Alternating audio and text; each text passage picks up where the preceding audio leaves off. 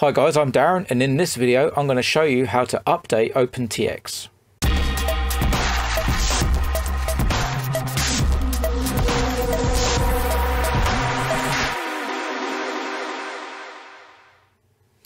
Okay, so the first thing that we need to do is plug in our transmitter. So for this we're just going to use a USB cable on this RadioMaster. It's a lovely USB Type-C connector. So let's get that done. So first thing we want to do is power on. Welcome to OpenTX. And what we'll do is we'll just plug it in the top.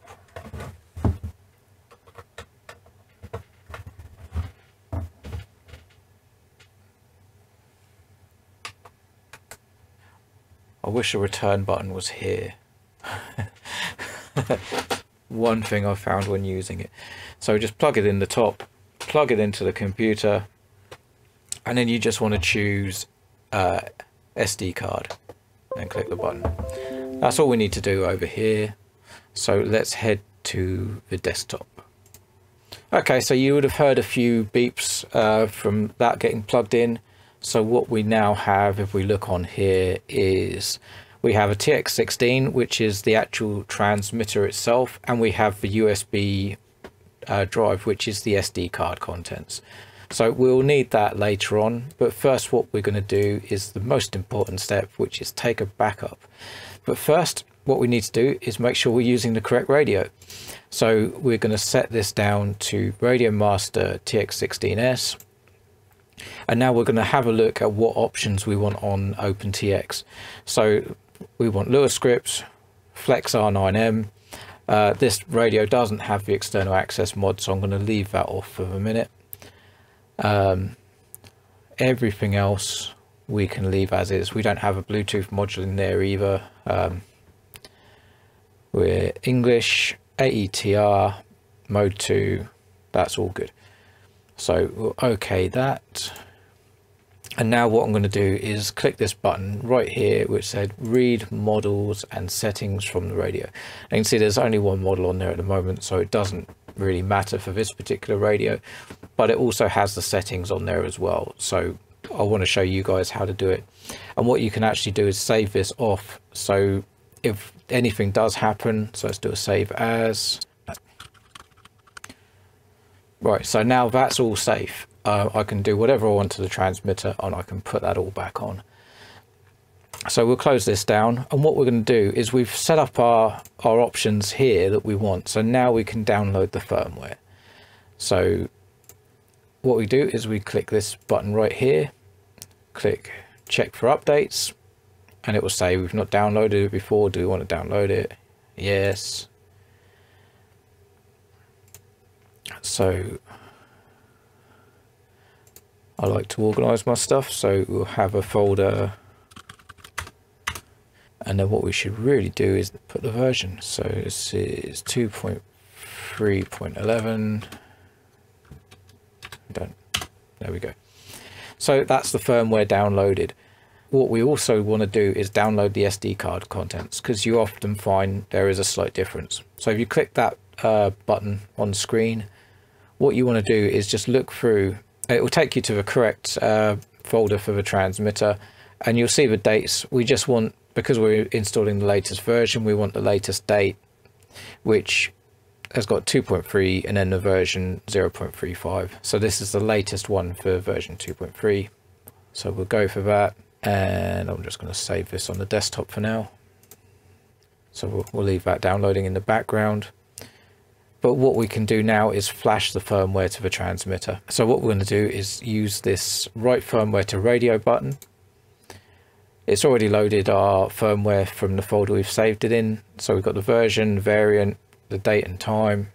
You can check hardware compatibility, but all we now need to do is just click write to TX.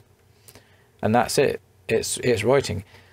Sometimes, cannot write firmware, unknown reason. So what we'll do is we'll try this a different way. So what we're going to do is I'm going to unplug this, and I'm going to power off the transmitter. So that's switched off. but that is still connected. So what I'm going to do is plug it in, and we can now treat it as if it's like a in DFU mode effectively. So I'm going to try write firmware again. We're using the correct firmware, and then we'll try write to TX. And you can see that the box looks different. So this is effectively like flashing it's almost like flashing a flight controller.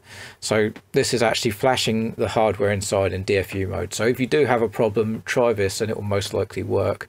And if you have a problem connecting your transmitter like this, you can use the Impulse RC driver fixer to actually get the transmitter to connect to the computer. So this is all going through, looks like it's fine. So what I'll do is I'll fast forward and then we can see what happens at the end.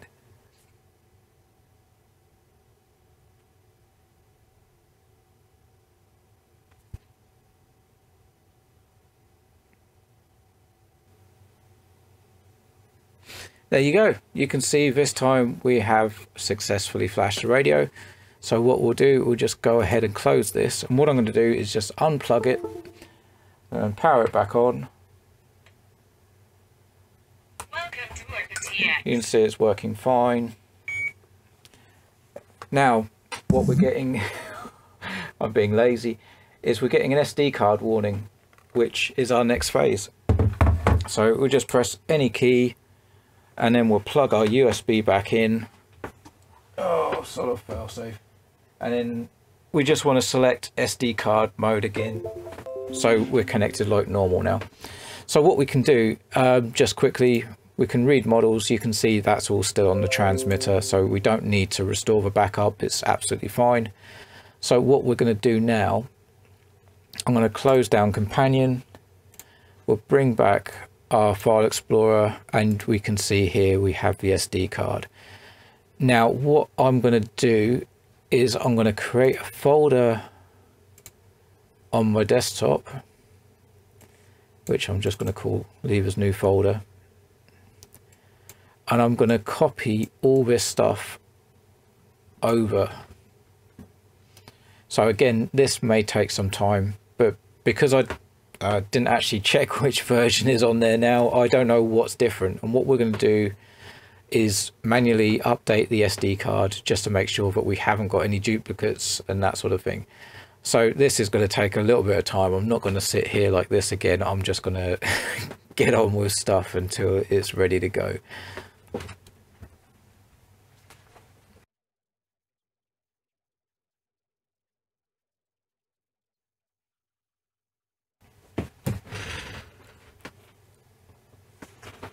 Okay, so we're done.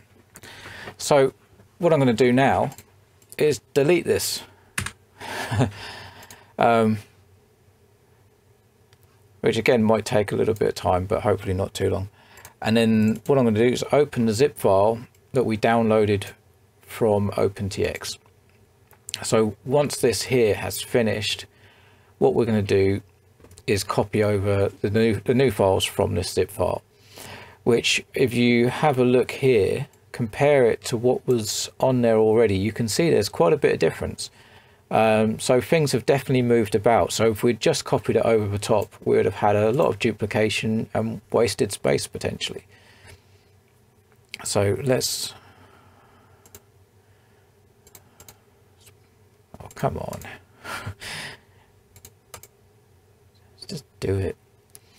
Right, so there we go. So now we have an empty SD card. I probably should have taken it out the transmitter and put it in the computer. It would probably been quicker, but never mind. So next thing to do is copy everything from the zip file onto the SD card. And again, I'll be back. There we go. Right, so now we can close this down. We have got everything on the SD card that we need for this to work. So what we can do is check what we have and what's missing. So what I'm going to do is first go through the folders that are already existing. So we have firmware. So we've got a couple on here already. So it looks like the multi-protocol and the transmitter itself. Just stick it back on anyway. Not the README. But what we're going to do is just go through and see what's missing and what's not. So with 51, that's the same. Logs doesn't really matter, not as any anyway. Models, we'll copy that back across. That's a very important one. Screenshots, nothing to worry about. So yeah, we'll look in scripts, because this Crossfire folder here has probably been moved into, I think, tools. Yeah, so now we have a Crossfire thing built in here. We don't actually need this anymore. So we can ignore Crossfire. So let's look at the other scripts just to make sure that there aren't any missing. So there's nothing in functions, nothing in mixes, tools. Again, we don't need this, it's all already here. So we have, don't worry about the Lewis C, that's just a compiled file. So once this one's run for the first time, it will automatically create the C version. So don't worry about that. So we have FreeSky Gas Suite, SBEC, SxR. So we have everything, plus there's this new multi-channel updater as well. So that's all fine. Wizard, this shouldn't need going into, this is going to be on the radio. Sounds will probably be something that you need to look at. So what I tend to do is I get rid of the languages I don't use, just to save up a bit of space. You could just not transfer them in the first place and save all this waiting about, but I'm pretty sure that's just going to be the standard sounds. Yep, so I won't even bother looking into that, it's all standard. We know that this SxR we don't need anymore, they're also in the tools. Themes, unless there's a new theme been added, we don't need it. So this one has a TBS theme, so we could add that. Widgets, battery check, counter, ghost, and so we haven't got this show all, so let's add show all, and that's it, we're good to go. So everything we need is now back on here. What I'm going to do is also add a few extra sounds that'll be useful. You can add whatever sound packs you like, there's like the amber sound pack, but I'm going to add the iNav fixed wing group sound pack. So we have SD card. I'm just going to drag these into here. So there's a standard sound folder, which is just useful sounds like for different flight modes, and also there's one for the iNav Lua script, so just keeps everything consistent.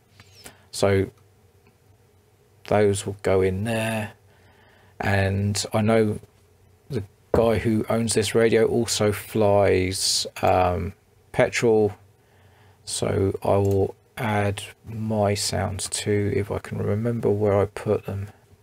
So what I'm going to do, they go in sounds EN. There we go, we're all done. So what we can do is now disconnect the USB. What I'll do is power off the transmitter just so that it gets a reboot and come out. So when we power this back on, Welcome to OpenTX. Throttle warning. everything's there working. We have our sounds, and if we go in system, we should be able to see a new version. So there we go, version 2.3.11, we're up to date. So you can see what's supported on there, pretty much everything apart from the access mod, but this radio doesn't actually have that, so there we go. So I hope you guys found this video useful, and now you can update your transmitters too.